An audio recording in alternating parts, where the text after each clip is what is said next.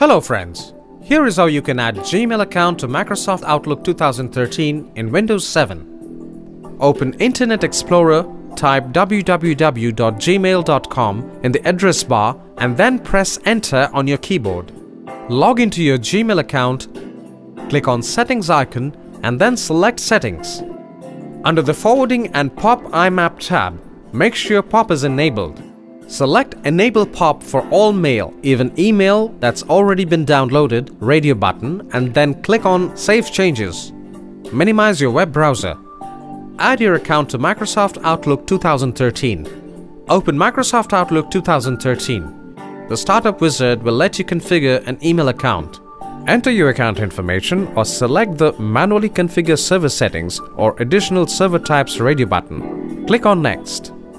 Select POP or IMAP and then click Next. Enter your username and email address.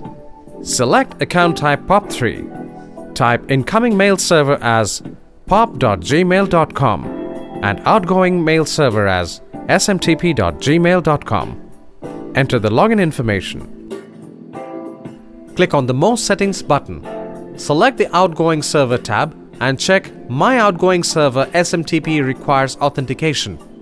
Verify that the Use Same Settings as My Incoming Mail Server is marked as well.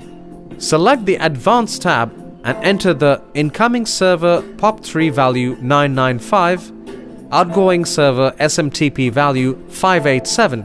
Select the checkbox next to This server requires an encrypted connection SSL. Set Use the following type of encrypted connection to TLS. You also might want to uncheck the box to remove messages from the server after a number of days.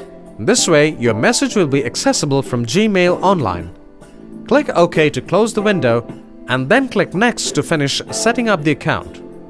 Provided everything was entered in correctly, you'll be greeted with a successful setup message. Click Finish. Gmail will be all ready to sync with Outlook 2013. Thanks for watching.